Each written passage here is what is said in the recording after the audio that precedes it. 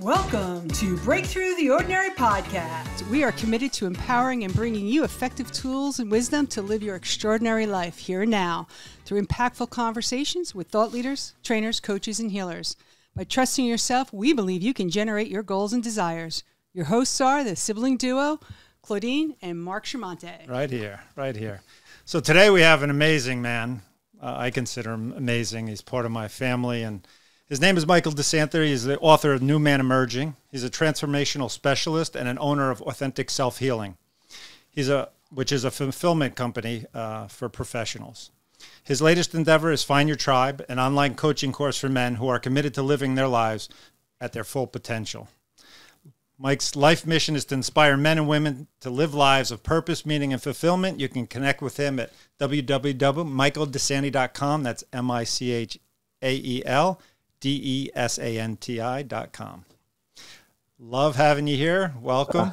I appreciate being here. It's great to always spend time with you guys. Yes, same here. Small world. Yeah. So Michael, we know you're an author. Mm-hmm. We brought your book. Yes, we do. New Man Emerging. Both of us have read the book. Wonderful. And I love that you have these exercises to ground the messaging at the end of each book. I mean, it's about embodiment, right? And one of the questions that I had was if you could differentiate fulfillment and success. I think they often get confused in our society and how we measure them and experience them. So just curious. Absolutely. I think the most important initial piece is to distinguish what I call domains. Domains are areas in life that require love and attention.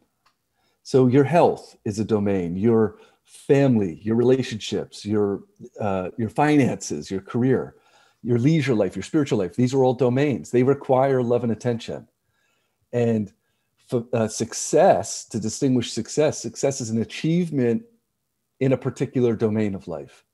So I've achieved something in my health or in my career and finances. I've achieved something. I've accomplished something in a specific domain in life.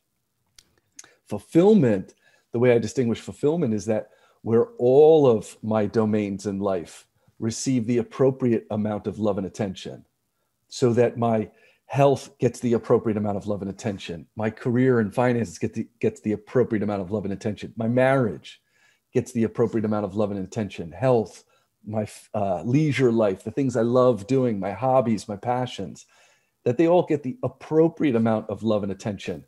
And I use the word appropriate deliberately because I don't think they can all be equal.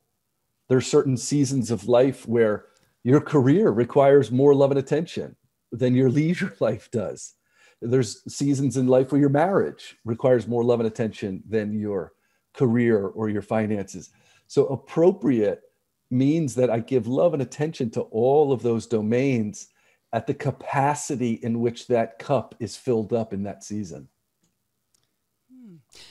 How does someone distinguish that, right? So, how do you assist people to really say, like, how do I prioritize, right? They all get to be fed. I'm hearing that, but there's times when there's more, I'll use that word, given to a special area. So how do people help distinguish that? One of the things I do with all of my clients, actually initially up front, is what I call an honest audit, that we actually distinguish and separate all of these domains and which ones are doing really well, which ones are getting, all the attention that they need. They're producing the results that it is that you want. And then which ones are more in the challenged field or in the, this is not working. This is actually suffering. And in that distinguishing of like, this is suffering. And the way I distinguish that is to say, if I don't intervene, it's going to head toward disastrous or destructive or really hurt me or someone that I'm in relation with.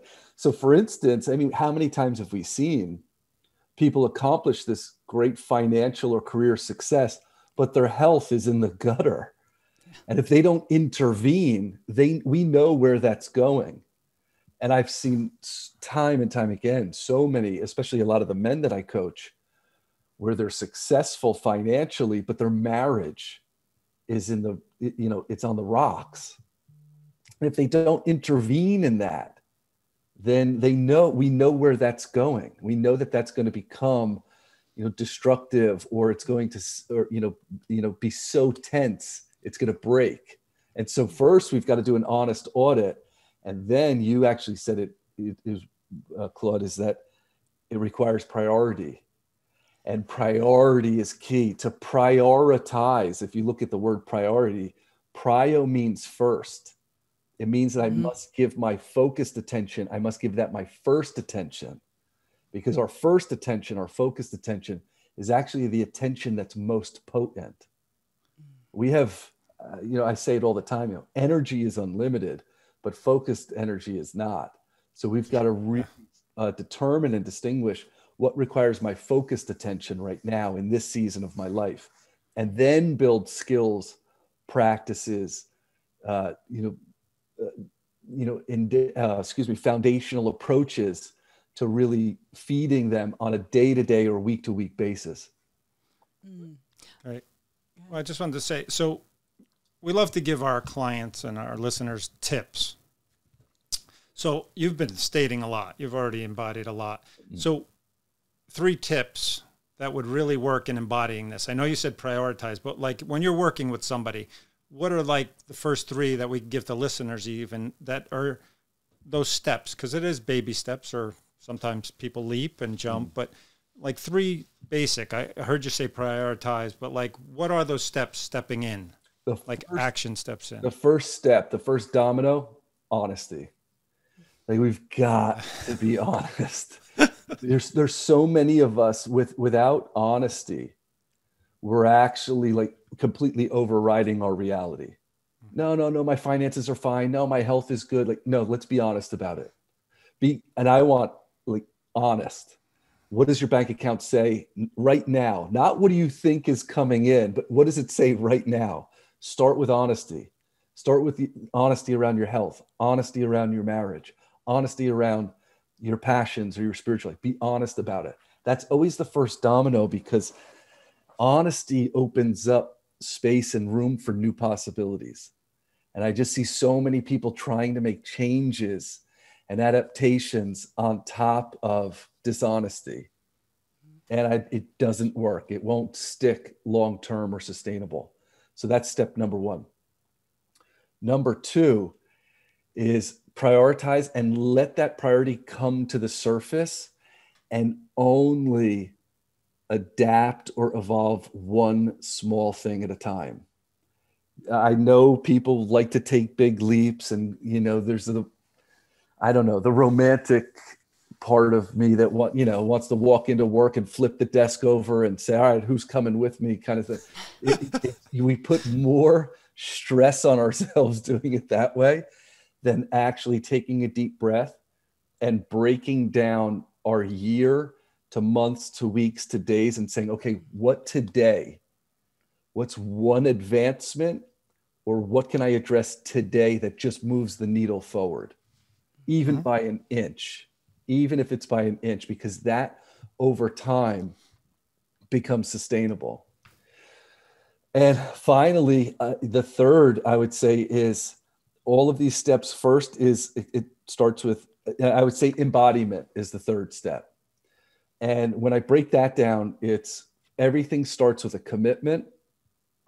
Then you've got to practice that commitment. That I would call mastery. It requires commitment. It requires consistency. It requires adaptation. It requires evolving. What do I add? What do I strip away? How do I refine what I'm doing until I embody it? It just becomes part of who I am. It becomes part of my foundations, becomes part of my habits and my routines. Then add something else or subtract something else. Too often we try to make giant leaps. We try to jump across the Grand Canyon. I suggest shrink the canyon. Or people try to take on too many things at once. And if we do that, we cause overwhelm. Overwhelm creates inconsistency, and inconsistency creates self-sabotage.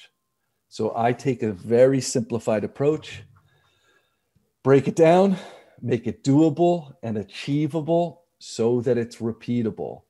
Once it's repeatable and you've embodied it, move on to, okay, great. What's another thing? What's the next thing? What do I add? What do I subtract? What do I automate? What do I delegate? What do I eliminate? And then we keep moving forward. But the amount of ground that you can cover doing it that way over 30 days, 60 days, 90 days, or 1 year is astonishing. Yeah. I just want to back up for a moment. That was a lot to unpack. And I appreciate, right? It is the steps and it's the consistency, as you call it, the law of repetition. And when we think about if we choose a domain, and let's just take the example of a couple. And there's a space of like, I want to step into career and, partnership is not there yet. How do you work with someone to say, wait, we need to build up this cup to not stabilize, that might not be, but enrich this area so you can launch from? Do you work with your clients to do that piece?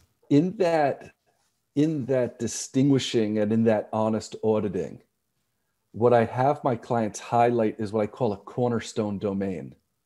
Your cornerstone domain is the one domain that in this season of life impacts and influences everything else to the greater degree.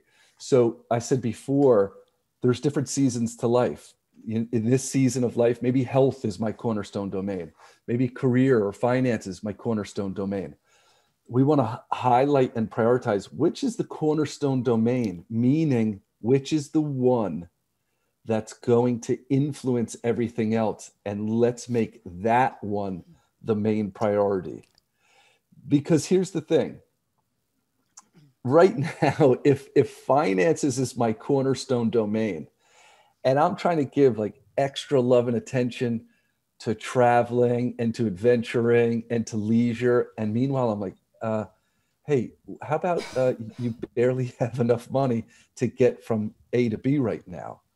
Let's make finances the cornerstone domain because it's going to influence everything else. There's other people who, let's say, you said like even a couple, where health is actually the cornerstone domain. And by addressing that, they increase their energy, and their energy increases their patience with each other, and their patience increases their communication with each other. We've got to highlight what's the cornerstone domain in this season of my life. Then what I do there is I say, great, we're going to handle all of this. However, nature runs on sequence. It runs on recipes. And one of the things I say to my clients all the time is, let's kill the alligator closest to the boat first. There's no sense in talking about an alligator that's 50 yards away if there's one crawling into your canoe right now. Let's kill this alligator first. Then let's go to the next alligator. And then we'll address or advance that. And so what we do there is we create a sequence. We create a recipe. All of these things are important, but which one needs the most attention right now? Again, that it requires honesty and priority. Thank you. Yeah, that makes sense. So cornerstone. And I'm hearing there's agreement. It's not about the I, and sometimes it is, and we get to enroll, but it's about a we. I'm really hearing that it gets to be what is ours, and so that makes the space even for yours. Yes. Yeah. Right. Okay.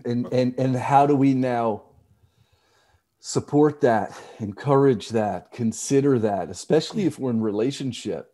If my cornerstone domain is this over here and your cornerstone domain is this over here, like how do we now interact and relate, prioritize, agree to, give each other and those cornerstone domains, how do we give them extra consideration?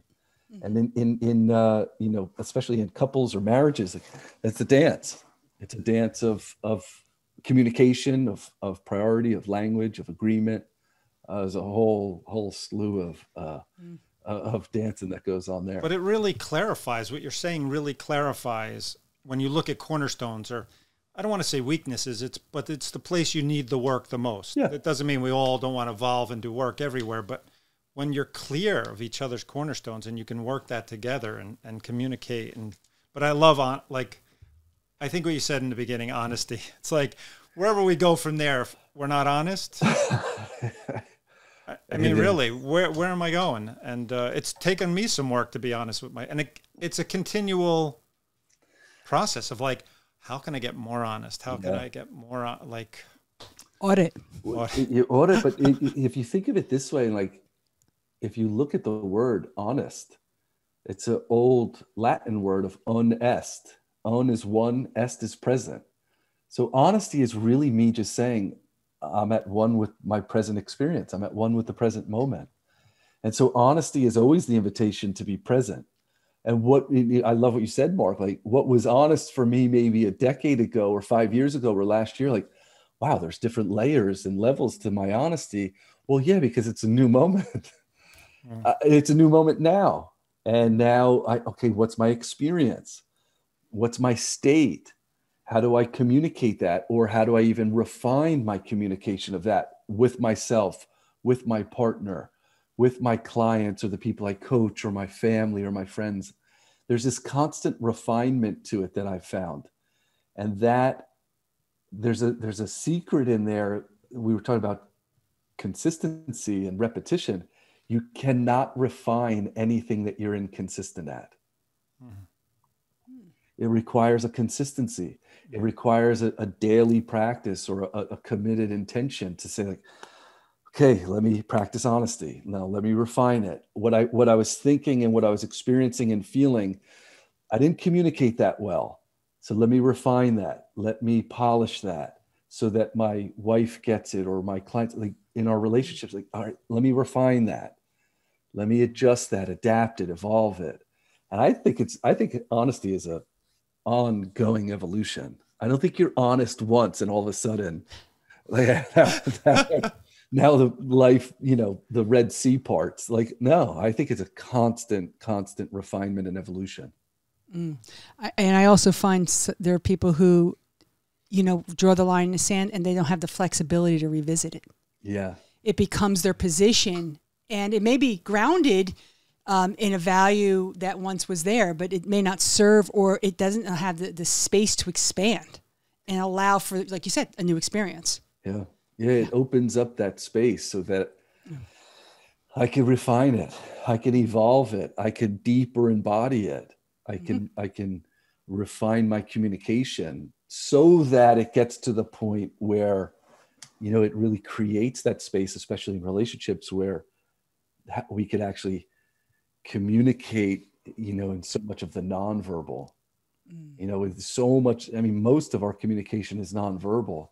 So as we're constantly committed to that refinement of honesty, and which breeds integrity, which then breeds self-esteem, which then breeds confidence. These are all bedrocks of principle. And as we, refine and embody that over and over and over again, it really becomes, who we are and how we embody. And then most of our communication is done that way. Sure is. So I'm really curious, that just made me very curious about, so you're working with a client. How do you get them to that? Like, you're probably a very good reader of people, and you can feel, and you're watching their body language. And how do you get them to that place? So if a client comes to you and they aren't telling the truth, or they like, how do you get a client to that place? How do you get somebody to be honest, to come out and communicate what's really you know what I mean? Because I think a lot of people going to therapy, I know when I started, or different kind of work, a coach, or being honest is not easy. That's really vulnerable. Yeah. But how do you even get them to that place? They haven't been honest in their life. That hasn't been their practice. They're maybe new to it. I don't know. So how do you even bring them? We talk about first steps. How do you bring them there, even to get there? The first thing, I think, for any coach, I'll speak for myself as a coach, because I don't want to speak for therapists, but as a coach and as a trainer, I think the biggest thing is listening, and listening without assumptions. So I always ask my clients what's important to them, and I never want to assume I know. I always want to listen. Like, you tell me what's important to you. I could look at someone and be like, this should be important to you, but it's clearly not. Like, that's my judgment. That's my assessment. That's my presupposition. But I actually want to start with the client to say, just tell me what's important to you. What's important in your marriage? What's important in your health and in your finance? What's important? What is it that is important to you that maybe, and then maybe you're not producing the result in? Mm-hmm. And then now that you've told me that this is important to you, a lot of my job is simply to constantly remind them what they told me was important to them. And I'm just constantly reminding them of that. Now, what happens is the moment someone says, this is important to me, this is what I want, this is what I desire, this is what I don't have that I do want to have in my marriage, in my money, in my relationships, in my health, so be it. Well, the moment they say that, you're now tapping that person into a place of consideration. And underneath the place of consideration is care. They're ultimately saying, I care about this. I care about my health. I care about my energy. I care about my children. I care about my marriage and my money. I care about it. Once you have them connected to something that they care about, now we can begin to highlight or even illuminate. All right, so you're telling me this is important to you and you care about it. What are certain things that you're doing that are leading you closer to that, achieving it or experiencing it? And what are some things that you're doing that are actually taking you further away from it or even stunting or procrastinating it? Now, all of a sudden, you have them not necessarily logical. You actually have them in a state of feeling or emotion or experience that this matters to me. I care about it. I care about as I get older, I want to have energy to play with my kids. I care about as I get older, I'm able to live the lifestyle or protect my family financially. I care about I do work that means a lot to me, that's purposeful and meaningful. Great. What are you doing now that we've established that? What are you doing that's moving the needle closer to it, step by step or inch by inch? And what are you doing honestly that may be getting in the way of that or is hindering it? And when I first started my practice, my coaching practice over a decade ago, mostly in health and lifestyle. And in the discovery meeting, just to see if people wanted to work with me or not, or if we were a good fit, I always used to say, tell me 3 things that you're doing or for your health. Excuse me. I used to say, tell me 3 things that you currently are not doing that you should be doing for your health. And everyone had 3 answers. Everyone knew. They were all very clear about it. But what they were hiring me for was to say, like, I know it. I'm not doing it. I need you to help me fill in the gap. Yes. Like, that was it. I mean, it's actually that simple, but we've got to get people to a place where they care. And then, Mark, what you're asking is that when I care about something, I'm willing to take that risk of vulnerability.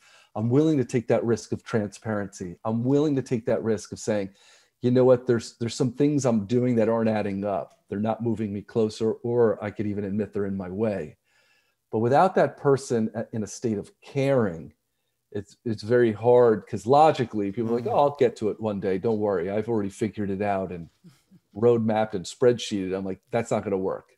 All right. We got to get people to a place where they care and they have an actual concern. Thank you. That was really clear. Thank you.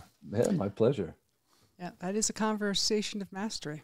It is a process. It is. Steps. It is. And I think that, mastery is so important. And mastery also leaves room for mistake and mess and failure and tripping up and refining, recalibrating, readjusting. Like, people think like mastery is just, oh, now I'm the black belt. No, you are not the black belt. That's embodiment. Yeah.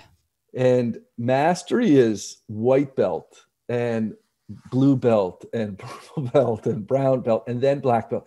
Mastery is the commitment of the consistency of the space in between. Yeah. And, a black belt can't undo their black beltness.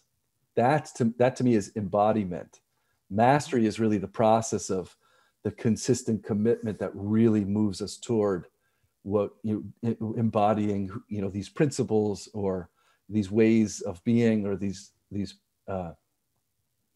even these, structures and habits and routines that they're just part of who we are now. Mm-hmm. But always remember, mastery, it requires a bit of a mess. And there's it does. Nothing wrong with that at all. No, we get to let go of the looking good conversation, and it's part of our growth. I think that's the razor's edge of mastery, is this commitment that pulls me into the unknown, which calls forth this greater version of who I am and this greater potential and possibility. And at the same time, reconciling that I'm human, I'm going to make mistakes, and also be gentle and patient with myself. Mm. And I think it's a fine line of, I messed that up and I'm going to keep moving. And that did not go the way as planned. How do I readjust and recalibrate? And I think incredibly successful people have a unique relationship with that than people that try something once and give it up. Yes. As you said that, I also had the sense of, right, it's also the dance of the masculine and feminine energies. And I thought of nature, and I've known you all your life, and you have a beautiful dance with nature as a teacher and as a student. Mm. So I was wondering, how does nature for you also fit into fulfillment? And if you could speak into that for us. Well, me, I mean, I could talk about nature and my relationship with it, for several calls, yes. But the easiest way, and I think the most digestible way that I could put it, is that there are laws and rules that govern our lives. And really there's three. One is our personal law or personal rule. And that's the way I filter the world. That's my unique worldview. That's my paradigm. It's my morals, my ethics, the way that I relate with myself, with people, with the world, with life. Everyone has personal laws. There's things you do, there's things you don't do. And some of us probably need some reflection on that. But everyone lives by their own personal laws. Mm-hmm. Next law are social laws. Social laws are religious, political, cultural, country. They change state to state. They change country to country.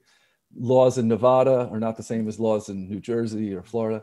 Like they're cultural. They're technically cultural agreements. We as human beings have evolved to such a point where we say this is acceptable, this is unacceptable. Cultural laws in the 60s are irrelevant today. We've grown, we've adopted, we've adapted, we've evolved. So there's the second law are actually cultural laws. And there a lot of them are based in politics or religion or just simply social agreements. Now the third law are natural laws. And natural laws do not care whether you believe in them or not. Hurricanes are an example. They don't care. Hurricanes, viruses, gravity, they don't care. They don't care what your personal law is. They don't care what your social law is. They just simply are. Your personal laws, I hope, have evolved from when you were a teenager till now. Social laws have evolved from the 30s, 40s, 50s, 60s to now because we've evolved. Natural laws, they just are. They don't care about your personal belief system. They don't care about your social belief system.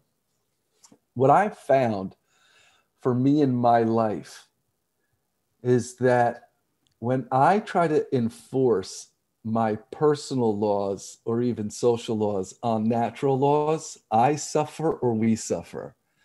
But I have also found that when I tap into natural laws and I govern my life accordingly, my life thrives. And there's simple natural laws, like laws of integrity, we were talking about laws of repetition, laws of sequencing, laws of momentum, laws of mastery. When I tap into those and I use those natural laws, my life thrives. Because nature knows better than me. Mm-hmm. I'm humble enough to admit that, and I'm also humble enough to repeat that humility. And so for me, the physical world of nature, and the more and more time I spend in it, I find that it recalibrates me and it slows me down, and it helps me recognize all of this technology and all of this personal law that I try to govern my life by and enforce and whatever. Nature's like, yeah, get out of here with that. Yeah, you thought all that was, and now I'm just going to throw, you're in the middle of the Rocky Mountains with, no cell phone, and I'm going to throw this storm at you, and you're just going to persevere. Mm-hmm. And to me, I've just found that nature has a way of naturally recalibrating my priority, what I think is important, what I think is pressing, this speed, pace. Nature has a way of recalibrating all that, especially in what I've found and am finding that we're speeding up. Yeah. I think in our speeding up, there's a brilliance to technology, but technology without humanity or technology without sustainability is just us running faster off of a cliff. And so I think we have to slow down and really tap into that natural calibration of, all right, are we using this technology to improve ourselves, our lives, our state, our culture, our earth, our planet, or are we using this at an unsustainable pace that we're just kind of dumping our unsustainability off on the future? So for me, the natural laws and governing my life by that, I think I've always found that when I do that, my life thrives. And one of the last things I'll say on that, on nature, is the amount of recalibration I get from, and the reminder that I get from of interconnectedness.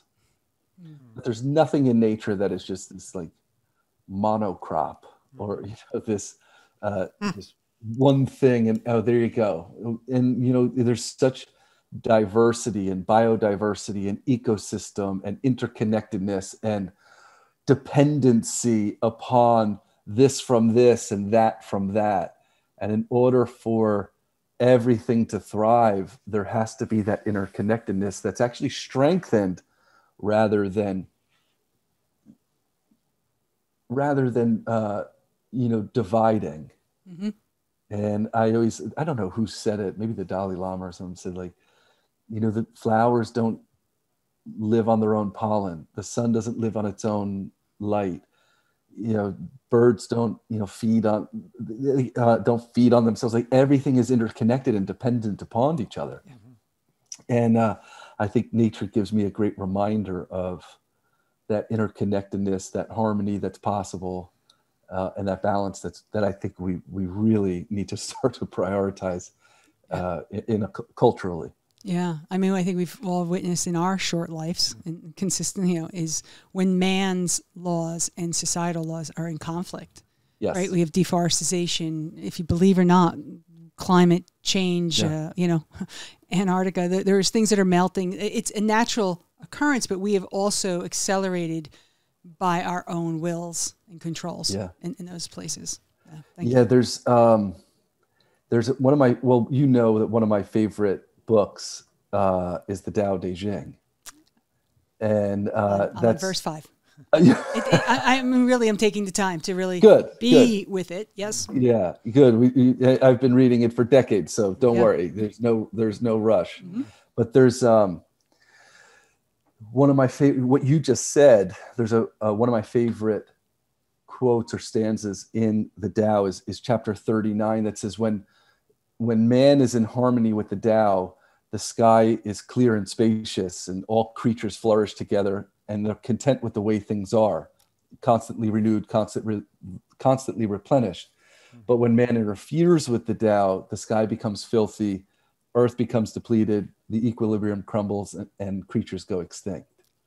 And you're talking about something written 2,500 years ago, and it's as relevant today, probably more relevant today than 2,500 years ago, but it really has us, really examine that deep connection of, are we in harmony or are we, completely out of balance? Yeah. No, that's a beautiful reminder. Mm. And I'm just curious for you, how, or maybe you can share with us the balancing of using nature and rituals together, what that brings forth. What is that opening that creates? What I would say is the natural rituals or old ancestral rituals, I think they tap into a simplicity and a primal nature that is within human being that I don't think is ever going to get covered or suppressed by technology and convenience. And I think for me, like a huge part of my life, especially Native American rituals, sweat lodges, chanupa ceremonies, tobacco ceremonies, that I've been using as, mechanisms and vehicles since I was young, have become a major grounding force in me or in my life. And I think for me, there's something about the simplicity of, a thatched hut with blankets on top, a fire pit that's heating rocks, and you're pouring water on them. And then you are just sweating beyond sweating. But if you think about the simplicity of that, I think there's something really wise in it. The other portion that I can say is these are also sacred ceremonies that have survived through genocide. And we have this a culture that went through genocide here in our country, and yet these rituals and these ceremonies are so sacred that they were preserved through that. And so I always, whenever I'm in those ceremonies, I always take a moment to reconnect with what people had to go through just so that I could be sitting here, standing in front of this fire in this ceremony to work on my own growth and my own evolution. And it's not lost on me. And I always ask people that I'm participating with, like, let's have that not be lost on us, that, what has had to happen and what people have gone through for us to be sitting here. We couldn't even comprehend and fathom it.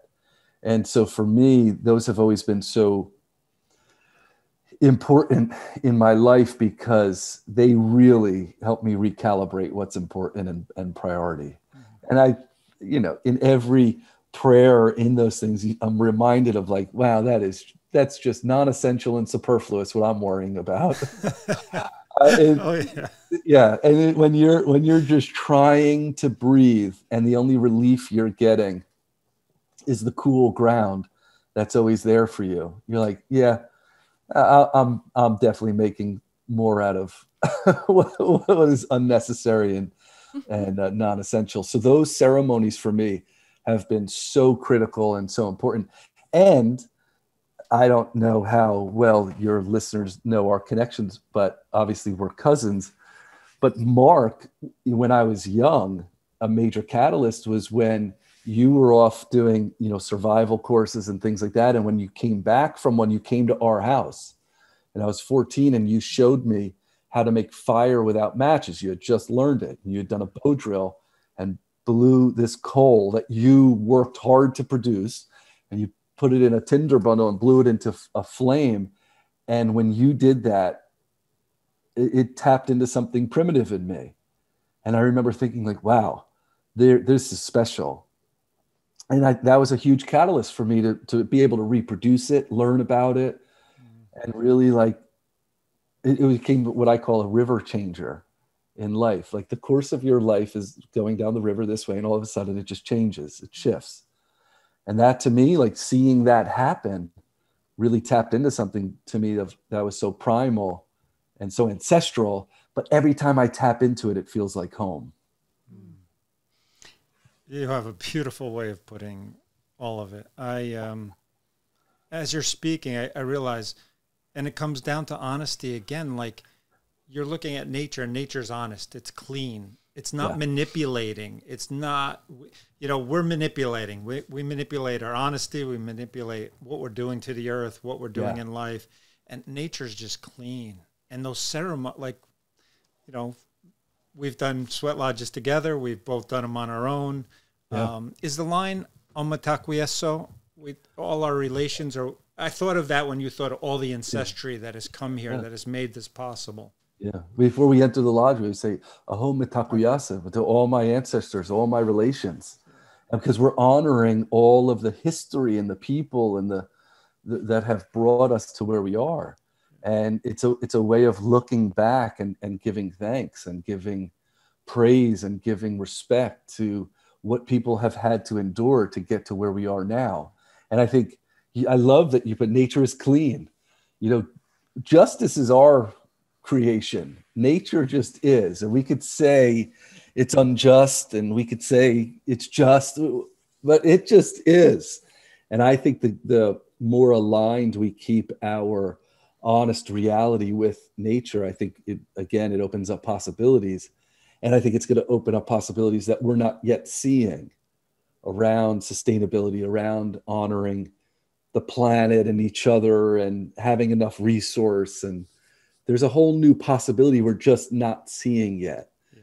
Because there is, I think once we're honest, we'll really start to shift into a new possibility, because it'll forever, hopefully not forever, but it will always baffle me that we can look at the earth, we could look at something so beautiful and yet treat it so badly.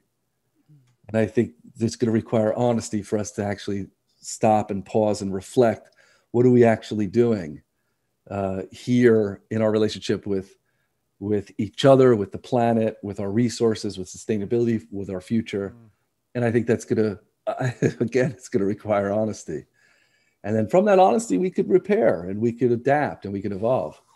But I think, if we break that down into a micro level, that's what so many people are really looking now to do and evolve their own personal life. And that's why they hire me or seek guidance or coach, a therapist, a trainer, something, because we come to that honest reflection of there's something I'm doing that's not working.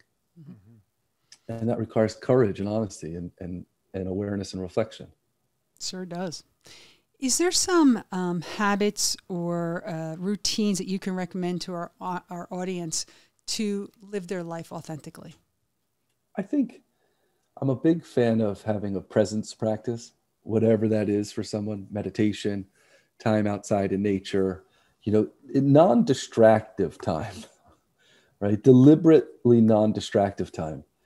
So I spend an hour outside every day with no phone and no distractions, I love, gardening and landscaping and things like that. Like, I just love it. It recalibrates me. A presence practice, meditation. I was saying before, I'm a big proponent of, one thing at a time, advance one thing at a time. Again, the Tao is so overused of the journey of 1,000 miles begins with a single step. Like, it's become cliche, but I think authenticity really embodies that. Mm-hmm. And so I'm a big proponent, learn one new thing every day. Mm-hmm. Small, whether it's a quote, whether it's a chapter in a book, just learn. You continue to compound one small thing every day and keep compounding on that and use the law of repetition to keep growing. And the other is, again, honest audits of our honesty. And what I mean by that is start to highlight, Mark was saying it before, you start to highlight, where am I fabricating? Where am I embellishing? Where am I inflating things and knock it off? Or where am I omitting things and leaving things out and sugarcoating things? And start to knock that off too. I think in the end, we will appreciate and respect our clarity and directness when it's tempered with patience and sensitivity. I think we'll appreciate that more than, telling each other and ourselves pretty little lies week after week and year after year and decade after decade, because that just digs more and more holes. So access to, directness with yourself and really do an honest audit of your honesty. I'm sorry. How do you feel like feedback goes into there too? I mean, is that something, I get it's an internal piece, and there are times, we have blind spots. Yeah. Don't see how we show up in areas. Absolutely. The feedback is a huge part of that. However, never solicit feedback from spectators. Only solicit feedback from people that are in the arena, willing to bleed and sweat with you. Oh, Brene Brown. Love that. Love that quote. Yep. You're not qualified if you're not in the arena. It is so key. And I think right now people are over esteeming feedback from spectators and trolls and online, this and that. And they're underestimating and undervaluing people that are actually in their lives that have accomplished what they want to have accomplished and are there to support you in what you're accomplishing. And we undervalue it. And I think we overvalue the spectators and we undervalue the people that are actually in the arena. And I think feedback is key, but you've got to be very selective with who you get your feedback from. And I always just say, find people that have accomplished what you want to accomplish in a particular domain. So if you want to accomplish something in your marriage and you see someone that has accomplished it, find them and ask them, what are they doing that's different than what you're doing? And then go do that. Yeah. And then find someone that has created something abundant or prosperous in their finances and ask them, what are you doing differently than I'm doing? And then go do that. And because it shortens the trial period of messing up. It just shortens it. I'm like, guys, this is so incredibly valuable. Like you let's shorten the ride. Yep. Yeah. The pain, I guess you could say. Yeah. And it's so key that we find people that have accomplished what you want and then identify what are they doing differently than you are, and then go repeat it and match it and mirror it, and don't overcomplicate it. And if you have their respect, ask them for feedback. Thank you. Thanks. Yeah, that was great. It makes me think, my experience of growing up, we were a very image-oriented family. And so we were always, oh, your dog, is that Maggie? That's Mabel. Mabel? Yeah. Hey, Mabel. That we were always looking for spectators outside. Always that image was always going outside and not looking inside or getting feedback from places that were what I wanted to accomplish. I was always looking outside. It's been a lot of work to come back to not the outside image. You're saying social media, not the image. I want to go to people that are embodying it, are honest, authentic. They're sharing the journey. They're in the journey. They've accomplished what you want. Very important. And I think too is exactly what you're saying. We often think like those are so like far away from us. Like there's some 6 degrees of separation. Like you've got to go find Tony Robbins or something. And you're like, no, there's probably people in your stratosphere that if you actually break it down to a simple level, maybe this one has accomplished this and this one has accomplished that and this one has accomplished that. And then all of a sudden you actually start to strengthen your orbit. I can guarantee that if they're not in your sphere now, number one, that's good feedback that they should be in your sphere and orbit. And if they're not, I can guarantee you they're probably in your second circle. That there's someone that could put you in touch with someone that's accomplished something you've wanted to accomplish. Sure. I can guarantee it. It's not 6 degrees. It's really 2 at most. And I think when we shift that focus or priority and attention from the image to our character, then we actually start to calibrate and reevaluate, where it is our intention that we're actually coming from. Thank you. I want to just go back. You had said nature, you go out in nature for an hour, and we do a challenge with our listeners. We always want to give them a challenge and interactive with us because they can post it on Instagram, Facebook, the BTO podcast. So I want to challenge our listeners to spend an hour in nature. Turn off the phone, Go out there, experience it. If you want to work with your hands, if you want to sit in silence. You know, I always say to people, even hiking, I've learned that even when you hike through nature, nature goes away. But if you go and sit for hours, I've sat for 10, 12 hours, nature comes out. You see things, the spider making the web, the animals moving around. So spend an hour. That's our challenge. And you can post it and tell us your feedback and what you've seen when you do that. So spend that hour, like Michael was saying, spend that hour in nature and just no phone, no nothing, and just be with it and see what comes. And maybe make that a ritual. Yeah, I love that. I love that nature, comes out. It comes alive. Yes. And if you'd like to take a picture or tell us your experience, you can do so at the BTO Podcast on Instagram, LinkedIn, Twitter, Facebook.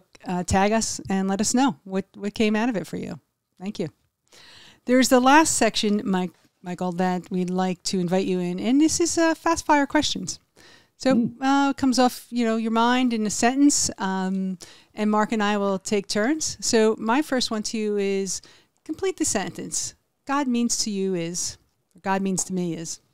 God means to me life, joy, truth. Thank you. So I'll ask you, what makes you the most vulnerable in your life, and how do you deal with that? Vulnerable as a place of connected to my emotion, or vulnerable as a place of like transparent? How about both? Those are strong. Connected to emotion, I would say what makes me the most vulnerable. Oh, wow, that's a great question. I would say reflection on my time and experiences with the people that matter most with me. And transparent, I would say,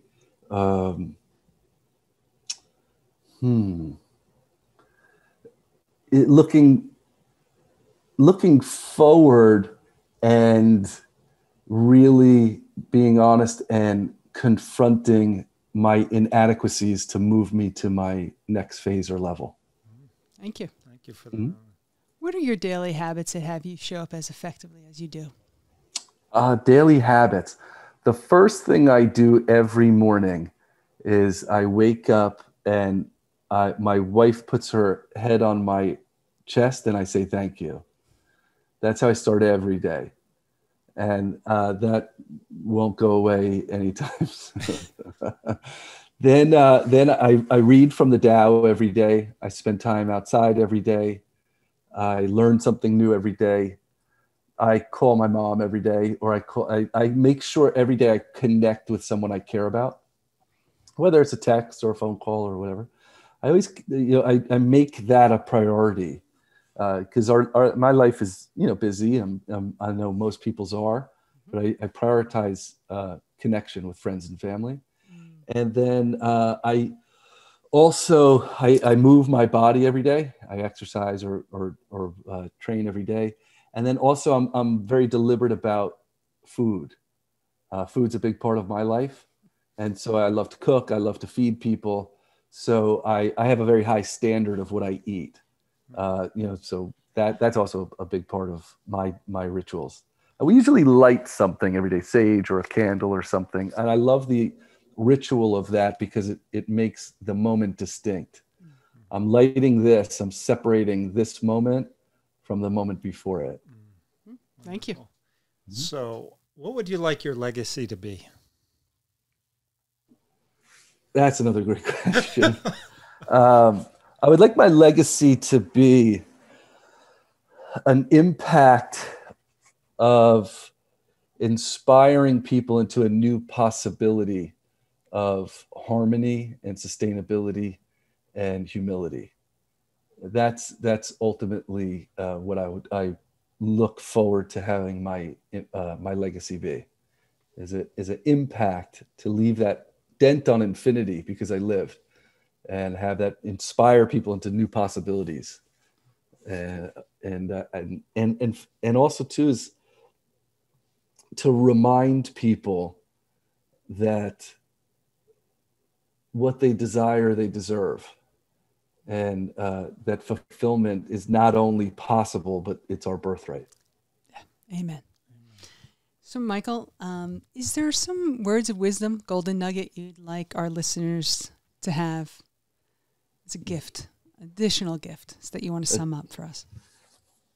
Great one, another great one.